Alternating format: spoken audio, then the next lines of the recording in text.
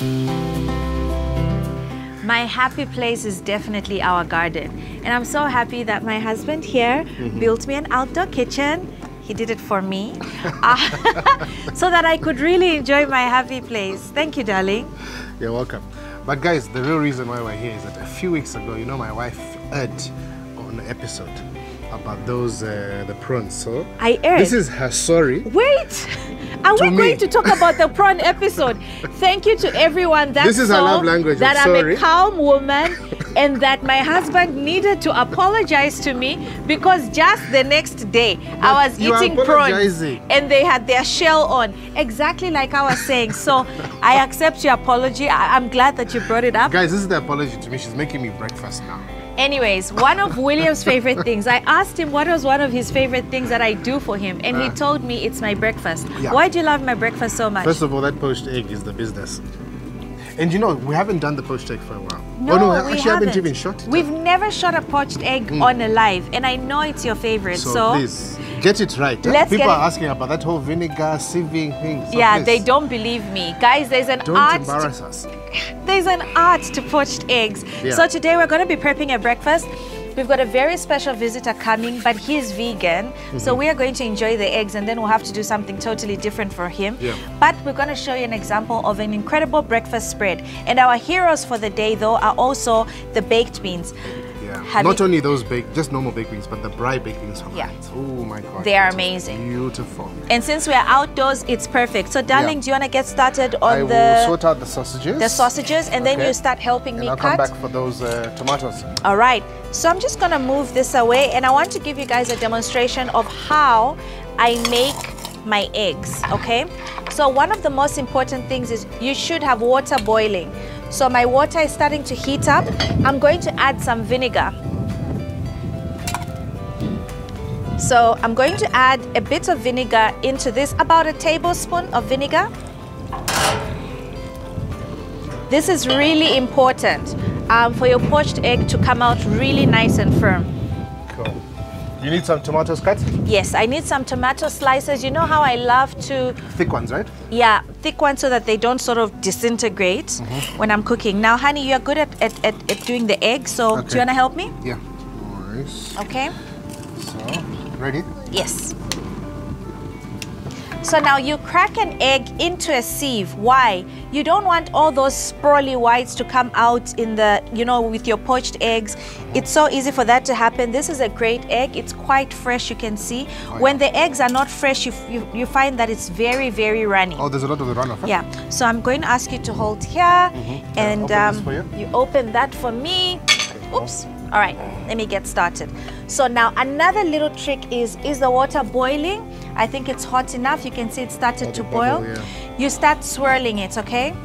So you start swirling the water. This is really, really important. Great wrist action, by the way. It's all in the wrist. So as I was saying, keep on swirling. So as the water is swirling now, you've got your sieved egg. If you want, you can put this egg into another place so that you sieve all your eggs, but I like to make my poached eggs one by one. So I'm going to go in. Darling, while I'm doing this, can I have some oil? Okay, cool. Olive oil or just normal oil? Just some oil in my pot here. Okay. So once my egg is in with the swirling water, I'm going to cover it. So here? So this is going to stay on a very, very low heat for 3 minutes, and then our poached egg will be ready. Is that enough? Yes, it's ready. That's okay? Yeah. Your sausages are on? Yep. Okay. What else do we need to prep? I think this is it for now. It's just the tomatoes next. Yeah. So you can chop the tomatoes. And I'm going to make sausages quickly. All right. I'm going to be caramelizing the onion. Yes, darling. How are you? Oh, people can see you, my darling. Does Daddy want to lift you later? Go check what Daddy is doing, okay? Yes, love?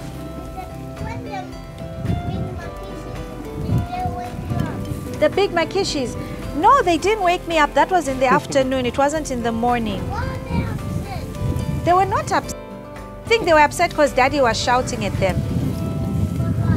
Daddy was just being silly. He was teasing the makishi.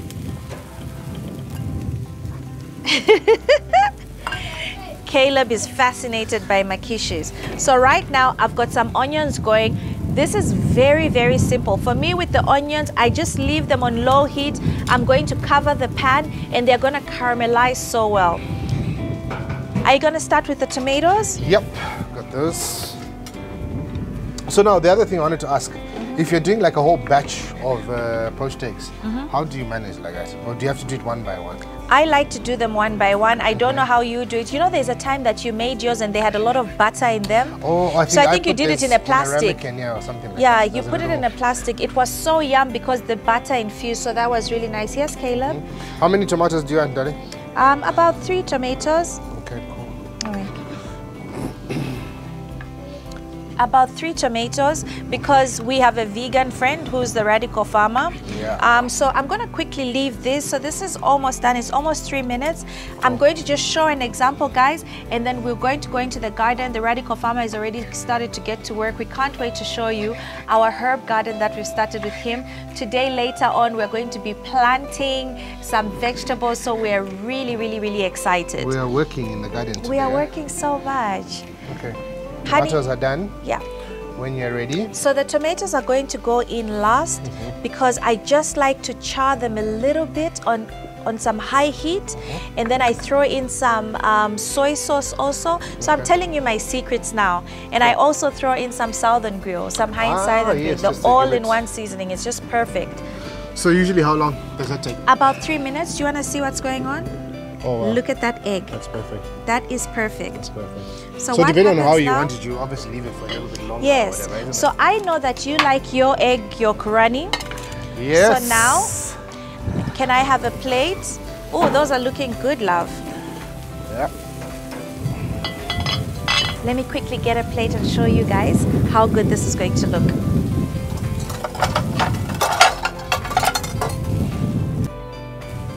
Are you guys ready? This is absolute perfection. Look at that egg. Now, Mr. Wood loves a runny egg. Yeah, that's perfect for me. So for me, this is not yet cooked. Are you sure, darling, it's cooked enough for you? You know, anyway, you can put it in for a couple more minutes. Okay. I'll put it in for a couple more minutes. It's quite windy this morning. Yeah, it is, hey? So I think I'm going to cover it up for just 1 more minute because to me, like, it's not yet done. Okay, it's not yet cooked. It should be runny, but not too runny. Gains for the gym. No, darling. Protein. No. Straight no, to the muscles. Actually, we don't have any baking paper here. We forgot the baking paper. But one thing that you can do is once you take it out of the stove, you put it onto baking paper so that the water that's left runs.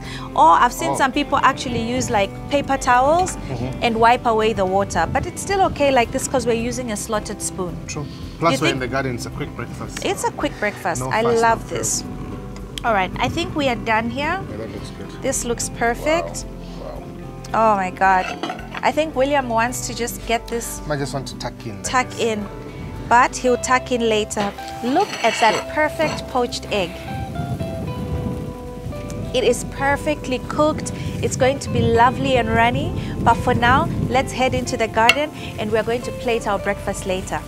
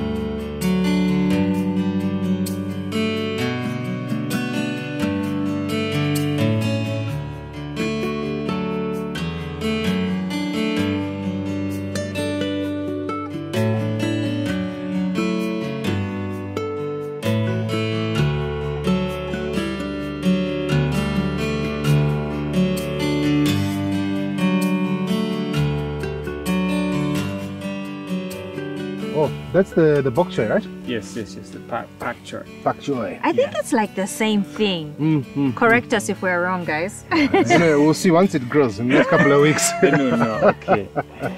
Where are we planting these? So, you know, when planting organically, you have to be a little bit strategic. There's what we call companion planting, where you plant plants that are vulnerable to diseases next to the ones that are actually stronger in terms of immune system. Okay. So like you can see, we're going to put the pakchoy in where there are herbs already, which we planted for the purpose of repelling pests. So we'll be planting them between, like they are hedging. Okay. So it's called actually symbiosis, where you mix the stronger ones with the weaker ones, and they're supporting each other. Ah, yeah. Okay. Perfect. So that is actually the way we've laid out the garden. If you, that's how we're going to. Even here, like we've got more than 15 varieties of vegetables. Right. Mixed up, like the ones that are more susceptible to diseases, and next to the ones that are less susceptible to diseases. And as a result, it'll be looking very beautiful, but at the same time, like there's that delicacy. Like when you plant this next to a herb, that aroma of the herb is actually like induced in the plant. It's like oh my goodness, this is all I'm just thinking the flavors. Yes. So it's like the root system, they get intermingled. It's like a network. There's a network system of roots at the base, whereby the pests are confused. Like this pakchoy is smelling like sweet base. It smells like chocolate mint or like oregano, and you know pests don't like herbs. So that mix actually is quite very effective. I love that. So you know, the first time that I called you, I just thought I want a herb garden, and this guy, this radical farmer, keeps talking about how his vegetables taste better. And I remember telling you to say he claims that, so let's go and try, you know. But I guess my biggest question is, why organic gardening? So why organic gardening?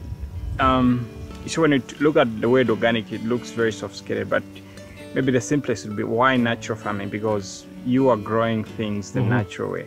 So there are quite a number of reasons. If you can see the problems that are existing, there's the climate change, there's food poisoning, there's nutritional deficiency in the food that we eat and all those things. But organic farming is like a solution to all these problems. So like when you look at the greatest cause of climate change, is one of chemicals, the issue of carbon emission. So like you see, we've put mulch here. It is actually keeping carbon in its place. So there's no carbon emission. There is no use of chemicals, but instead we're using nature to control pests. And the funny thing is that the only place you find pests is where man is growing. So like organic farming is like copying from nature, growing like the way it is done in nature. No wonder we mix up things. In nature, we never find just one variety in one place. It is like a mixture of things. So then second is the issue of nutritional dense nutrients, whereby when you grow something, it contains all the needed nutrients. Like there are so many nutrients above the 16 that I mentioned. There are even 60, 74. So when you grow things organically, the food tastes very different because it's complete. It is complete in terms of nutrients. Then on the other side, you're not contributing to the issue of poisoning the environment, because there are microbes in the soil which actually get affected by the diseases. Then the cost is quite very low, because many families are suffering from not having enough vegetables and all those things. But with organic, you can actually grow them quite very easily, accessible. And actually, I don't like the idea of eating vegetables that have been on the shelf for a longer period of time. So you will have vegetables within reach, fresh, with all the nutrients. You understand far much better.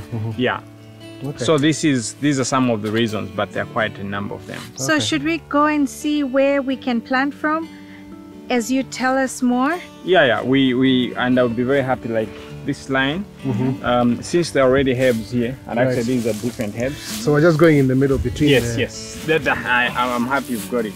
So you know, when you are planting, one thing you don't have to do is you step on the bed. You don't have to.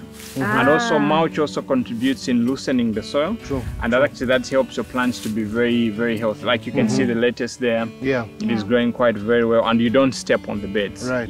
So what you do when you're planting, you loosen the soil a little bit so that it is easier for the roots.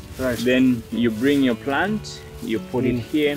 Then you compact it so that there is no aeration, because once the roots are exposed to air, then the plant is going to dry off. That is so cool. I'm going to put this here.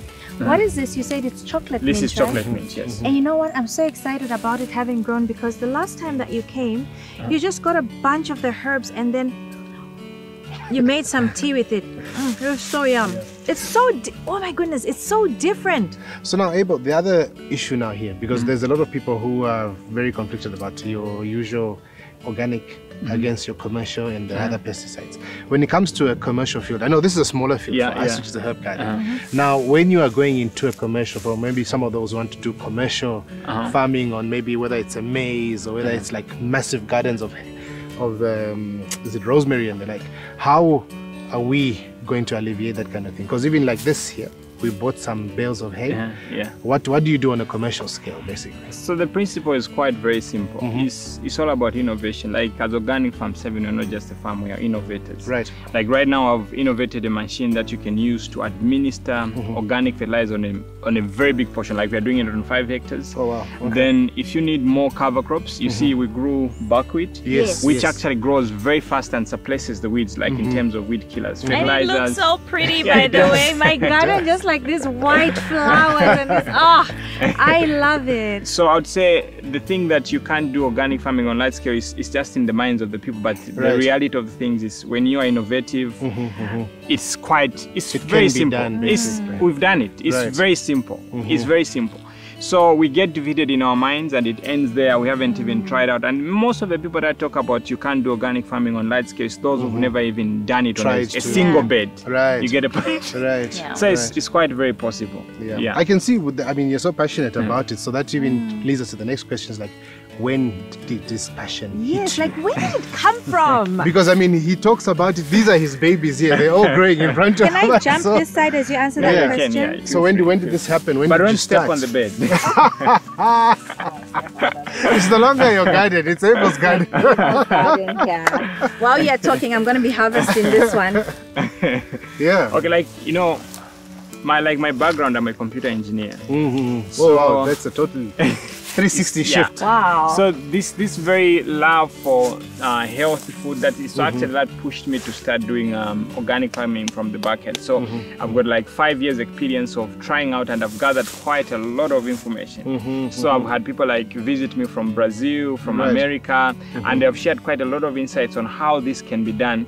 But I've been working very hard to bring it to an African setup, and I've brought it to that level. And in the space of 2 years, I've gotten like 3 awards as being the best organic farmer. Oh, congratulations. Well done. Thank you. Look at that. At least you're being award-winning farmer. Yes. It's so cool, William, isn't it? I tell you. Like, I mean, we have a real expert on hand. We really have an expert on hand. He's dropping us those little gems, you know, just dropping them there for us. And guys, just how amazing the garden looks. It's just so amazing. And I should tell you this. The one vegetable that I have tasted that tasted really, really different from me was the Chinese cabbage we planted.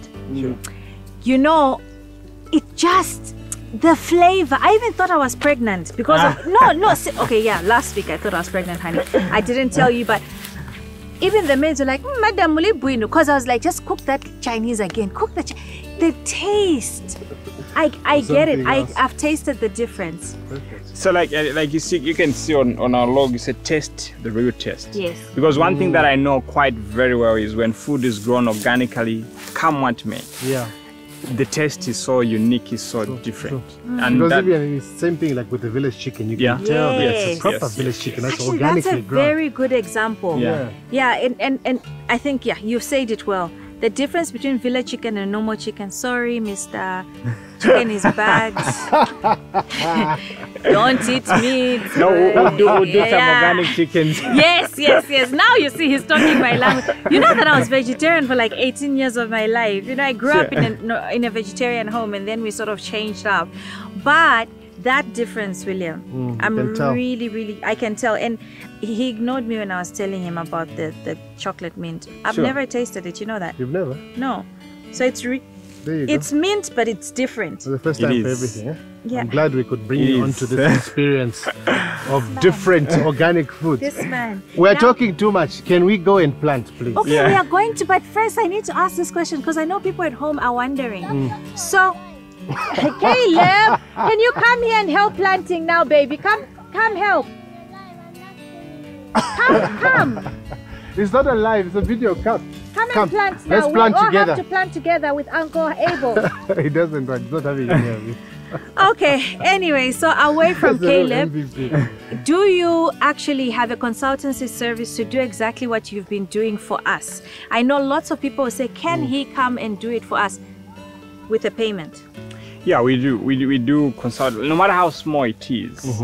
You know, consulting is the best thing that you can ever do. Like I consult and I pay no matter how much it is, as long as I know what I want to get. If you want an excellent thing, you say I didn't go to study agriculture, but you find professors come to consult for me because I do things like on a practical level. I consult from the best people, so I get to avoid quite a lot of mistakes. You remember last time when you went to buy the valves and people were when you don't know certain things, you buy, and the people that are selling will tell you to know you need this, even when you don't know them. But like from my side, like I've mastered the art of organic farming. So now you know you can always come to Abel. For this episode, Abel, is there anything else you'd like to share with the people? So like what I would want to say is I'll be very happy if every family can have even just one single bed where they can grow their own healthy organic vegetables. And if you want maybe guidance, you can come even on our page, Radical Farmer. You just need to grow your own healthy natural food and you're going to enjoy it for the rest of your life. We love to hear this. Now, Abel, we're going to plant a bit more, but we've also cooked you a meal, so we are going to run away and you and your team can continue planting. Caleb is ready to plant. Come, baby, let me show you. Come and he shows you. Come, Uncle Abel, please show Caleb how to open up the bed and plant. Please give him the one he's going to plant. Come on, Here you go. Say thank you. Okay. Come. So what you do is you open up here. You know, because it is cold, this also acts as a blanket for the vegetables. Someone was asking me, how come your vegetables are doing so well in this cold? Yeah, this is a blanket. So you open up like this, then you close, then you now help squeeze. him close it, help him close it, help him squeeze it. Yeah, you can squeeze The it soil. from here. The soil. The soil. The dirt's there, Around the plant. Squeeze, push down. Good boy. Well done. Yes, Caleb. One more, Uncle Abel. We're going to leave you with Caleb and we're going to go get cooking. Okay. Honey? So you plant it. So Caleb, I'll put these here for you. Yeah, you carry on planting, okay? See you later. Open up first. Just do a little bit of open like this, then you plant. Then open up the soil like this, and then put it back. Then now push it smoothly, push the soil back. Again, even that side. Yeah, very good. Then squeeze it. So while you're doing this, you don't want the air to actually get to the roots. Yeah, very good.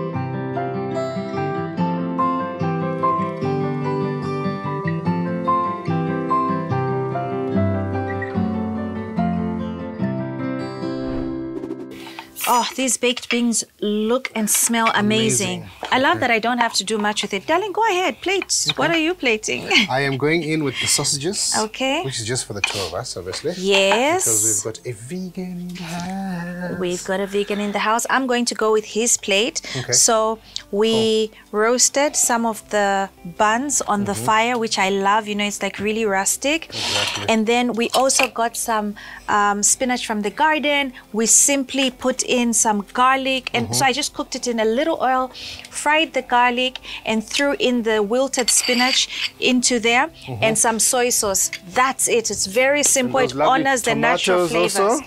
Yes, the tomatoes are also going to come on. So I'm going to start for him. I'm starting with the base of the spinach. Hey, you've joined in. Hi, baby. Hi. Did you see Uncle Abel? Yes. You're going to go call him when we are ready? Okay. Good boy. You just joined to eat, but you also need to help. You can't just join to eat. So on our plates, the spinach is just going to go on the side. Huh? I know you're helping, and that's why I love you. You're such a great little helper. Oh, those look so good. Nice and wilted. So just put them on the side here, right? On the side. So the tomato for us goes onto the bread. Onto the bread. Yes, Caleb. How are you, Bobos? I know you love the spinach. Okay, so I'm going to get some of the tomato for him also on top. Top there. Nicely charred. Very nicely charred. No, I love them over charred. There's like a nice taste, and with them also, all we did is we threw them onto the grill with some soy sauce. So I just soaked them in soy sauce for that saltiness. So it's like salty and sweet. Another thing I'm going to add for him also on top is, oh, look at Caleb going on that spinach. You love the spinach? Like I eat Chinese stuff. Oh, because you eat Chinese stuff. Wow. Trust Caleb to just say something off the cuff there. Okay, so you're going with the onions? Yes, I've gone in with the onions. Is there anything else you'd like to add to this? Let me add some avo for him. Oh, yes. Please add some avo on the side. That's going to look so good. On the side? So just there. Ooh, ooh, ooh, ooh. So we just move it a bit like that in the plate. Oh, that looks so good already. For me, I'm even just going to throw mine on top here. I'm just going to garnish with some of this. But baby, you're throwing it on top and you still have your thingy. You've forgotten I made you your favorite, the eggs. It's all going to go in. Here you go. Please, thank you. Where do you want your avo? On the side? Just please place it. You'll place it on top of my egg maybe. Or you can place it. I think it's working well. So place the avo, then I'll place the egg on top. Cool. Yes, love? Can you just spread it? It's for Uncle Abel. It's for Uncle Abel. Remember the radical farmer? He's joining us. And today we're going to be planting with him. Are you excited about that? There you go. All right, so my egg is more well done. Wash my hands. Right. And then I've got some chilies. Where are the chilies? These are the crushed chilies from Heinz. Honey, do you want to just sprinkle a bit of that on top? So we're not sure if Abel likes chili, so we're going to keep his plate like really simple. Can I clean his plate? He's vegetarian. He's vegetarian, yes, honey. Almost the way you are. You don't really like a lot of meat, do you? I like some. You like some, but not a lot, right? Where do you want your onions? My caramelized onions can just go on the side. Look, it's a full breakfast plate, so they can go on the side there. It's a full spread, eh? Yeah. Oh my God, I'm so proud of my breakfast. Okay, Caleb, please can you go and call Uncle Abel? Go and find him and tell him, Uncle Abel, please come to eat breakfast. Brekkie is ready. Yeah. Gonna pour some juice? Yes, please. Yes, please. Some of that breakfast punch. Yeah, this looks so good. Hi, Abel. I'm all right. Hey. I hope you're hungry. Super hungry. After all that planting that you did with us, it's best that we get in there and get some food going. Exactly. To fill up the stomach. Can we clean up? Yeah, sure. So, Abel, yes. Tell us, when did you become vegan? 8 years ago. And why? Do you want to pour the juice? So, it's I would say it's from a point whereby you do your own research and you see things from the back from behind. So because I know what really happens in the meat industry, in the farming industry. You're scaring us. I still want my sausages. And actually, like I stopped eating eggs before. But these like layered eggs, I stopped before I even became a vegetarian because I broke one egg at school. Like it was stinking chemicals. Then I started eating just free-range eggs. From there, then I started doing some research and seeing what is really happening, the way food is produced. It's not very healthy. And I came up to start solving the problem by promoting healthy growing of food, healthy layering of eggs and also chickens. And very soon I'm moving into livestock. But right now I'm just into the issue of making sure that, I don't just want to identify a problem. I want to be part of the problem solvers. Yes. So that is actually, it's whereby you know what is happening like on a practical level. Yeah. Because I grew up from the farm and I remember very well, and I've seen it even a few weeks ago, whereby an animal is sick, then they kill it and take it to the butcher. Oh, and they sell it? They sell it because once it is on the plate, you can't know how what really happened behind the scene. And I've seen instances whereby people spray chemicals to ripen the tomatoes. They sell. Let me give you a very realistic example. Let's say, for example, I grow rape with chemicals. Then I spray it today, and the chemical has to expire after maybe 7 days. Then the price for rape goes high. People harvest their rape and sell it. Like there is that moral degradation that has happened. Yeah, so that is one of the reasons why I chose to be, and actually not just vegan, but I love to eat what I grow because I'm pretty sure that what I'm eating is good, and I'm promoting that and helping other people grow food like what you're doing. Like you see, having at least a small backyard garden. Yeah. That is quite healthy because I understand when people are healthy, they think clear. They'll have happy families. They'll like we can actually build an economy when we've got sound minds, and health is very critical. I am so excited to hear that, and also because today the spinach is the one we grew when we first started. So I hope you're going to enjoy this meal. It's made with love, and thank you so much for all the work that you're doing with us. Very really soon. Helped us out quite a bit in the garden. Yes, he has. And very soon we are going to be organizing a visitation to the Wood Kitchen Garden, I think in the next few months, once the garden is thriving, because it's a collaboration between the Radical Farmer and ourselves. So for now, guys, we're going to dig in and then go back into the garden to continue planting. With love from...